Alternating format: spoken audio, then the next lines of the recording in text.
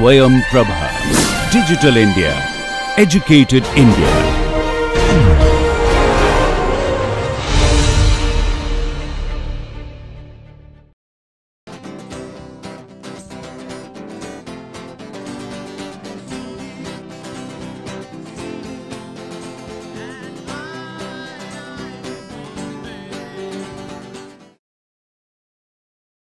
Welcome back to the MOOC NPTEL course on bioengineering, an interface with biology and medicine.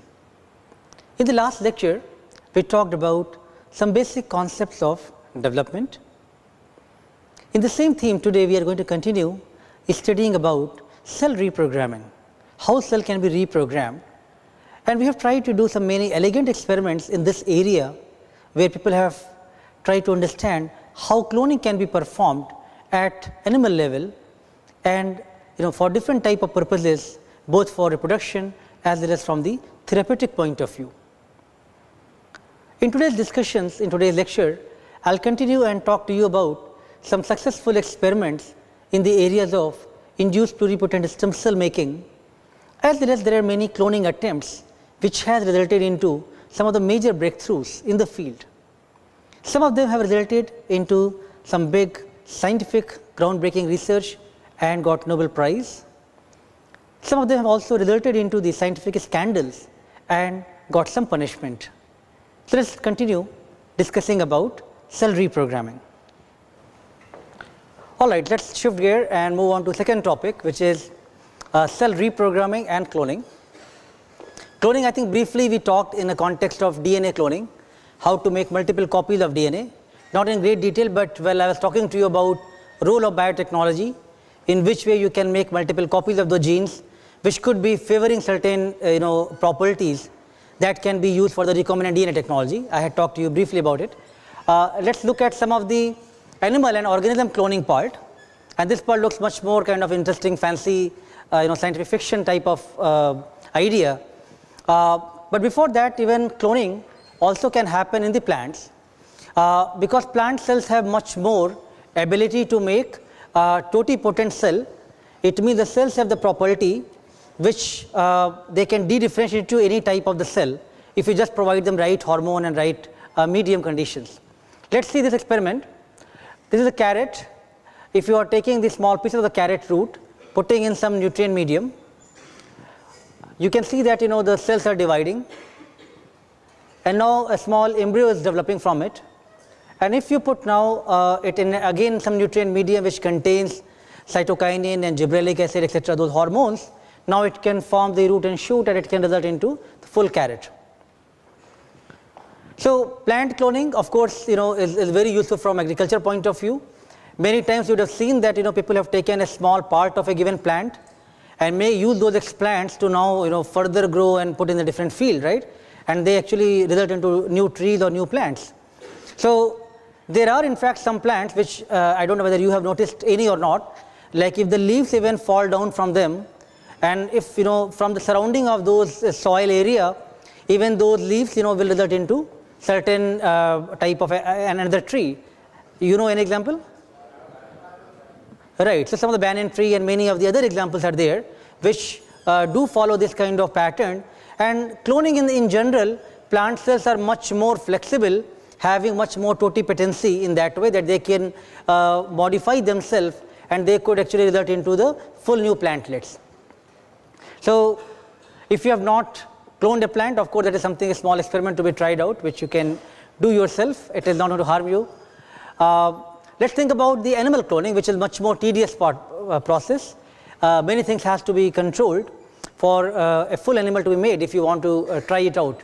So, nuclear transplantation is one of the concept which aims to look at whether similar type of plants, type of concept can be used for the animal cell. Are the animal cell totipotent? Can they be converted into any type of cell which you want? So, scientists have tried to do the experiments. They use some of the unfertilized eggs as well as some of the fertilized eggs that they took.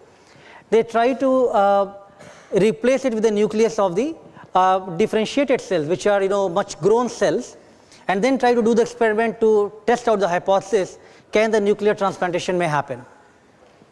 So the possibilities are from this hypothesis that if nucleus from the differentiated donor cell retains its full of the genetic information, then it should be able to direct the development and give rise to any type of tissue type. It might be very complex right now. Let's think about this hypothesis in much more schematic form. Think about experiment which was done in 1960s. Intention was to look at whether animal cells have the similar type of totipotency properties and what type of animal cell may have those properties. So John Gurdon, he did experiment in 1960s using frog eggs. So he took the frog egg cell and did the UV radiation to remove the nucleus from this frog egg. Now what you get is enucleated or nucleus removed from the egg cell. So just pay attention to this experiment and then you will be clear about the experiments. So now you have this enucleated egg cell and you are trying to add a nucleus, you are doing the nuclear transplantation from one of the two conditions. Condition one is you are taking an early stage of the frog embryo, taking some cells from it, and now you are trying to use this particular egg cell environment and use those nucleus to fuse the thing together and see can it now develop into the full embryo. That's one possibility.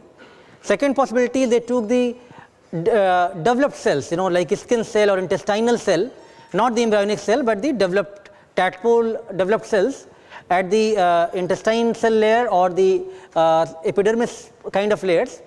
And from those they took out the nucleus now again and trying to transplant into this particular egg cell again. With this possibility, when they tried out, they only 1 or 2% of them resulted into the successful embryo and it did not result into the full tadpole. Whereas with this experiment, when they used the early embryonic stage of the frog cells, then it resulted into the successful transplantation and many of them developed into the tadpole larva. So it just conveyed them it is possible to use the right stage of the animal cell for the nuclear transplantation to happen, and if you can use some of the early embryonic stage cell which are less differentiated cell, then probably they can achieve the totipotency potential. So this experiment was just imagine thought and done in 1960 and with a very limited technology available with just some good hypotheses and good concepts which they tried out. Based on those, many people have started trying out many type of animal cloning, right? And let me take help of some of you to read rather than I talk about it. Okay, so this cloning of frog was one of the very successful experiment being done, and many people started following can we do animal cloning on different type of animals as well, because frog is not something which can give you anything commercial output. Think about can you make cloning of the dogs, cloning of the cow, cloning of sheep. All of them have a lot of commercial values, right? The high breed of these animals, if you can make multiple copies of them with the cloning process, then probably you can have a lot of commercial values. So many people started venturing into the cloning of animals, different type of animals. And then, I am not going to ask you questions about the scientist's name who did that, but just trying to show you the progression that from 1960 onwards, many people have tried to do cloning of animals. And some of those are listed here, like after John B. Gurdon did the cloning of frog. 1986, Dr. Steen Willadsen, they tried cloning of the immature sheep. 1994, they tried the cloned calves, Dr. Neil first. And 1996, Dr. Ian Wilmot of Roslin Institute in UK, he did a very successful experiment. First time from the body cell, the somatic cell, they made the sheep dolly. I'm sure many of you would have heard at least in one of the interesting story format about the success of dolly, right? So this is one of the success example because you are now trying to reprogram even some of the somatic body cell and trying to develop into the full animal from that. So reproductive cloning of mammals is something which has lot of both commercial aspects, values and limitations and ethics, and of course danger of going into wrong hands and doing something wrong, right? So it is much of the issue of a debate, but it is a fact. It is people have now mastered the technologies and they can do these cloning processes.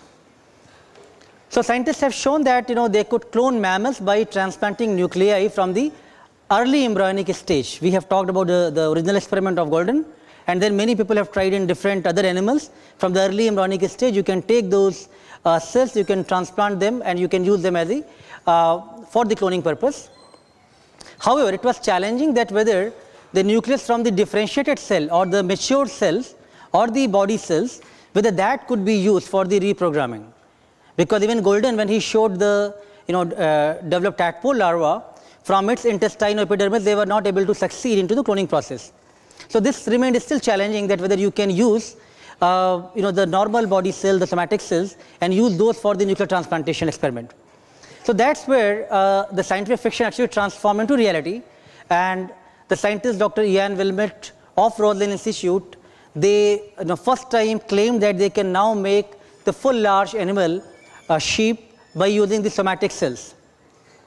And this experiment has a lot of value, because they are first time able to achieve de-differentiation of these donor cells just by taking the memory cell of the sheep.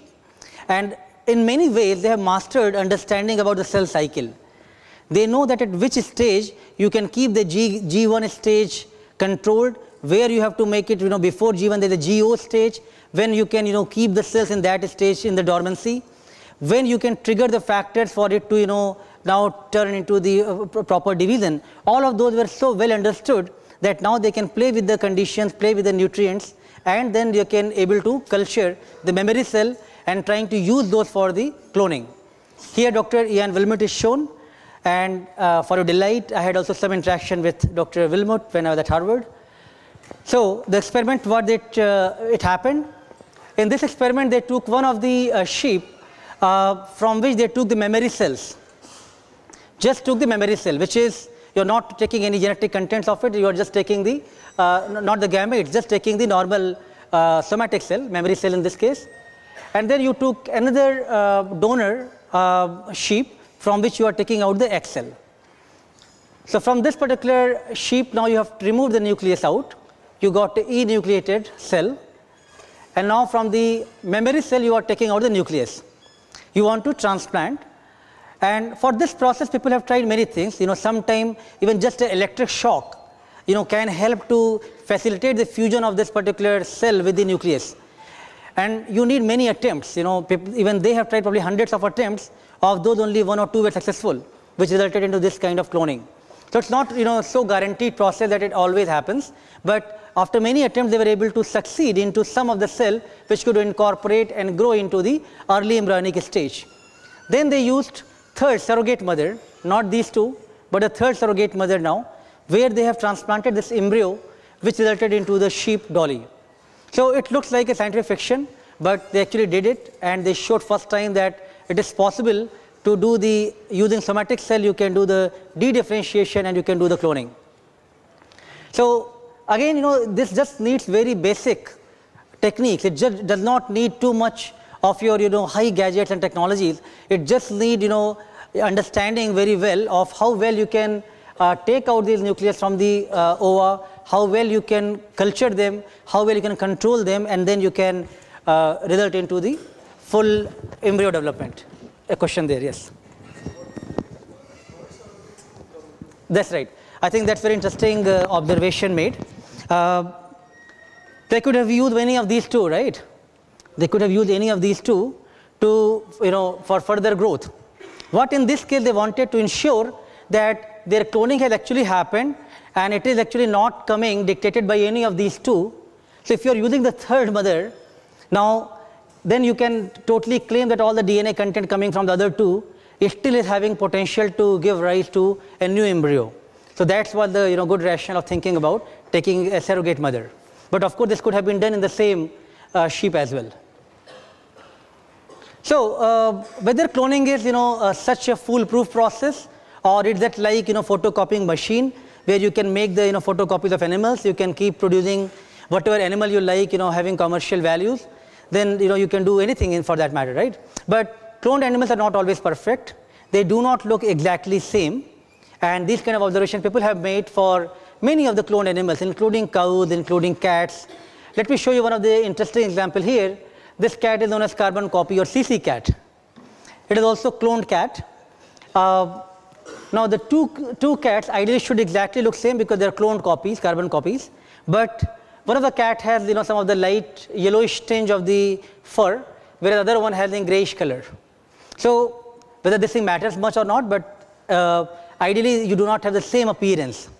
So while their genetic content could be still same and they have been derived from the same cloning process, but they're not exactly identical, right? So that leads, some possibility that irrespective of how you are overcoming the, the natural laws of development process, but there might be some random events are happening, especially, X chromosome inactivation, etc., which could be leading towards, along with many environmental factors, which could be leading into different type of embryonic development for the different clones to happen. Let's look at, identical human twins example. So I'm sure you'd have encountered or seen some individuals who are twins. And they look very similar, they're very, very close in appearance, but they're not exactly same. And even their, kind of nature-wise and their property-wise, they cannot be exactly same. So it means it's not only the genetic makeup, it's also important that in which environment they have been grown and what kind of other factors, especially epigenetic factors, which are equally important along with the genetic factors, how they influence the development process. So therefore, two individuals, even two twins or two clones, cannot be exactly identical. I think that has been one of the concern as well, that if you are planning to have at the commercial level, at the very large scale level, how perfect your technology is.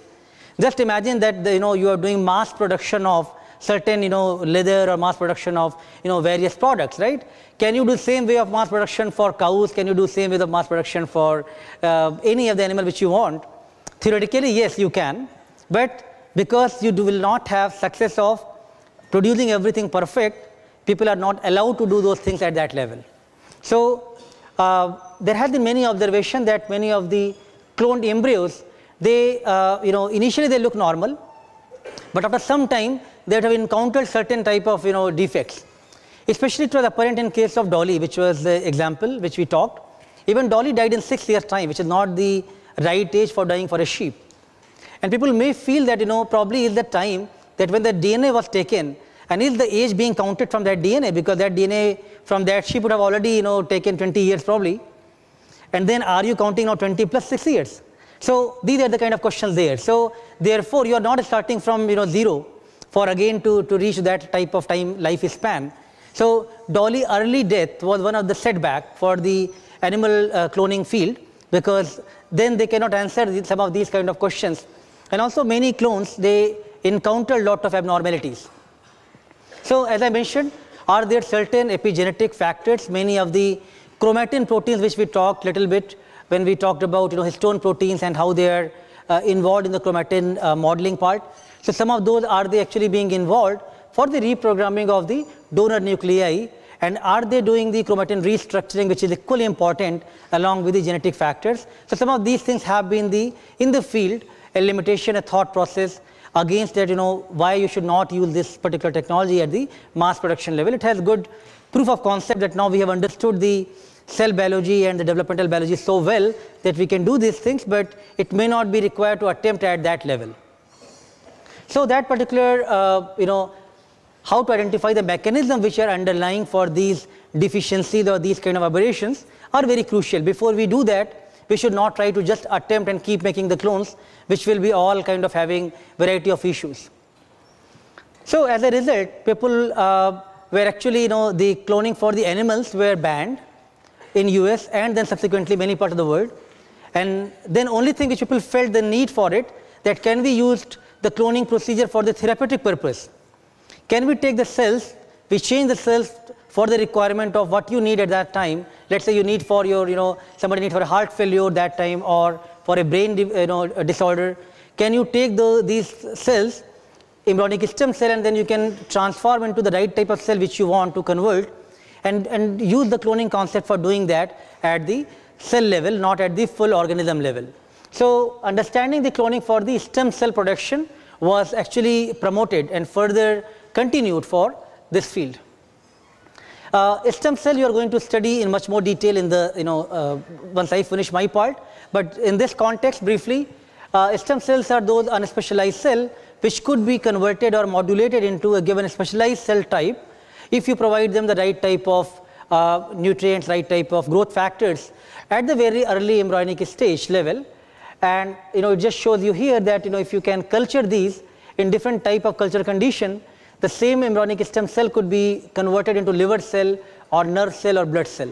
And I'm sure you all understand and agree to it that this concept has huge potential from your medical point of view, because one could use this for many deficiencies, many diseases, for replenishing the cells or the same individual. Because if you are taking the cell or different organ from somebody else, then you will have always that the transplant tissue, the rejection, and then if you are growing the cell from the same individual and you are then transplanting back, they will have much more advantages of taking it back. So how to some scientists now then plan an experiment that how to deprogram, not reprogram, but deprogram the fully differentiated human cells into the stem cells. So while one concept is you take a stem cell, you are trying to convert those into specialized different type of cells. Can you take the differentiated cells and now you are trying to make them as a stem cell? And this was one of the very classical experiment, not to the great extent I'm going to talk, but just to brief you, this is one of the Nobel Prize winning research done by Dr. Yamanaka, Shinya Yamanaka in Japan. When they took some of the precursor cells, made the skin fibroblast, and then actually they tried some transcription factors which are listed here, which are OCT3/4, SOX2, MYC and KLF4. By addition of these transcription factors, they were able to promote generation of induced pluripotent cells. And that was kind of one of the experiments which led them to win the Nobel Prize. So let me kind of take some time now and give you some perspective on how our understanding about the cell cycle, cell reprogramming, how it has resulted into big scientific prizes and some of the scientific failures and some of the scientific scandals. So I talked to, you may not recognize them. One of them is Sir John Gurdon, which is shown here. He did the experiment of frog cloning, which we talked in 1960s, 1962. And Dr. Shinya Yamanaka in 2005 or 6, he did this experiment of doing the cell reprogramming, especially stem cell experiments. And both of them, in some way, looking at different type of cell reprogramming, they contributed to the basic research of how the cell can be reprogrammed. And both of them made original contribution, one at the level of the animal cloning level and one at the level of the stem cell and understanding about the induced pluripotent stem cells. So both of them were kind of basic research, groundbreaking research, and both of them got Nobel Prize for their contribution in 2012. Next are the 2012 Nobel Prizes. The first was awarded today for groundbreaking work in reprogramming cells in the body. Ray Suarez looks at those achievements. The Nobel Assembly at Karolinska Institute has today decided to award the Nobel Prize in Physiology or Medicine 2012 jointly to John B. Gurdon and Shinya Yamanaka. The two scientists are from two different generations and celebrated today's announcement half a world apart. But today they were celebrated together for their research that led to a groundbreaking understanding of how cells work. Sir John Gurdon of Cambridge University was awarded for his work in 1962.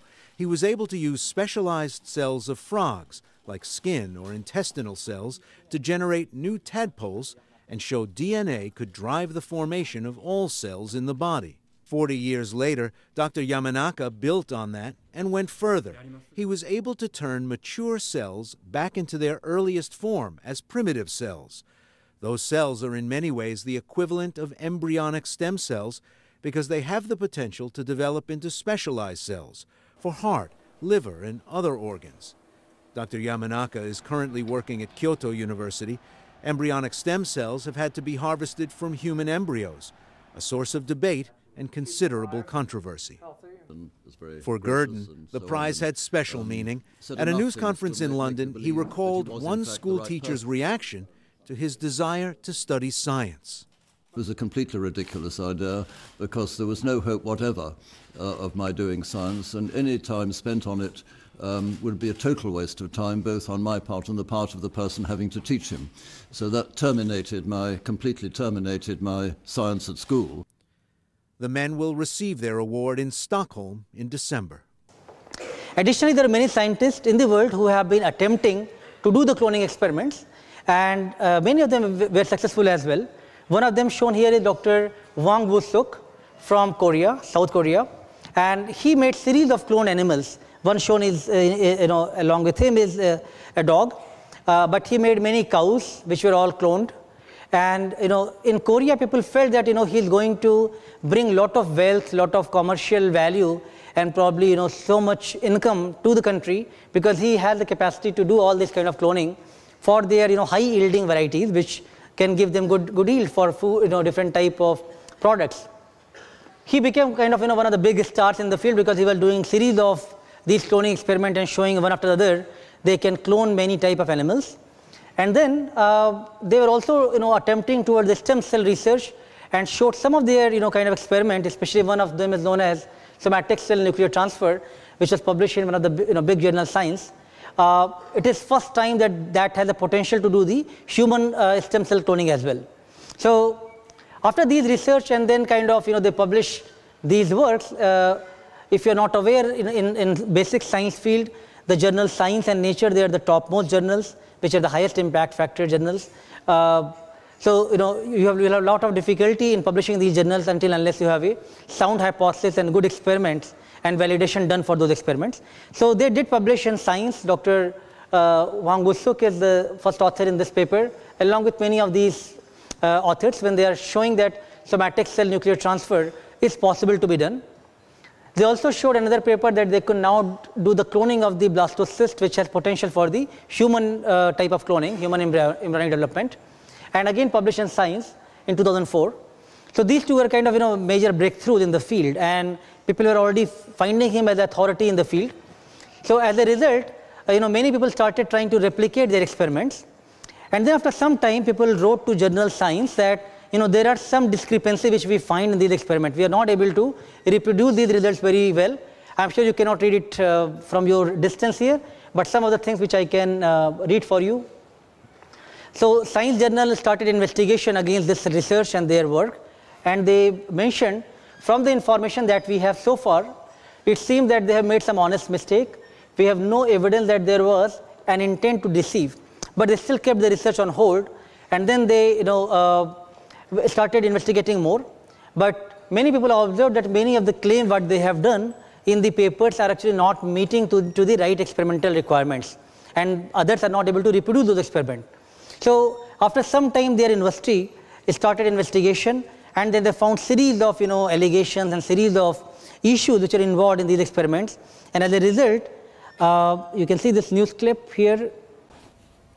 Disgraced stem cell researcher Hwang Woo-suk has been sentenced to 1 year and 6 months in prison and 2 years of probation for embezzling state and private funds and buying human eggs. The Supreme Court issued the verdict Thursday, which comes 8 years after he admitted to faking his research. The ousted Seoul National University professor was indicted in 2006 on charges of fabricating the results of his human stem cell research and embezzling nearly $2 million in research funds from the government and 2 domestic companies, SK Group and Nongyap. Well, so there was rise and fall of this chart. A lot of things happened from 2004 onwards. He was sentenced to jail. He again tried to make a comeback. Again tried attempting some experiment, but once people lose trust in you, lose confidence in you, it's very difficult to make the comeback. So he did try to show some successful experiment afterwards, but then there is no authority to actually accept those results. Another story developed with Dr. Haruko Obokata from Japan, and she was trying to she was a Japanese scientist like Dr. Yamanaka, and she was trying to see that can she work on the stem cell part and make the process of cell reprogramming much simpler. And she came up with a concept which is known as STAP, or stimulus triggered acquisition of pluripotency, where she said that rather than using those genes or transcription factor which Dr. Yamanaka showed for the Nobel Prize winning study, you can just simply change the pH of the medium, and just that pH trigger itself could actually lead to those gene changes which could acquire the pluripotency. And that was something which brought very novel kind of concept. And she published this work in another distinguished journal, which is Nature, which you can see here, and she is the first author of a stimulus-triggered fate conversion of the somatic cell into pluripotency. Another paper they also published again on the same concept in 2014. These are much more recent studies. Then people started following up, how simple this thing can be now, and can we reproduce those? And when they started reading their papers much more in detail, they found that there are a lot of issues in the images or in this particular paper. This lane looks like something has been taken from some other gel and brought in and put it here, which is not belonging to this experiment. They're looking at the DNA profile here. In this case, they're looking at a cell under microscope, and just by changing the contrast or brightness, probably you could make something look like this whitish tinge, which is not actually accurate. Or by inverting the embryo part of the images, you are making it look like this. So many of these observations were made. People started investigating against these, that many of these things what actually has been presented looks like has been played quite a bit of the image processing side, and they are not the accurate reflection of the what result one could obtain. So, with all of these issues, when their university started investigation again towards them, and that was much more serious investigation, much more recent thing, and let's listen what happened here. Scientists from a leading Japanese research institute have apologized for the grave mistakes in recent papers on a new way of creating stem cells. The research was hailed as a revolutionary discovery when published in January in the British journal Nature, but mounting questions about the methodology and results forced the Riken Center to take action. NHK World's Takafumi Terui reports. Riken scientists spent about 4 hours in front of the cameras talking about what has become an international scientific scandal. They say the findings of their investigation into the stem cell study in question were still inconclusive. They noted they've seen no evidence of deliberate data manipulation so far. But the president of Riken, who's a Nobel laureate in chemistry, acknowledged serious mistakes were made. I would like to, first and foremost, express my deepest regrets that articles published in Nature by our scientists are bringing into question the credibility of the scientific community. All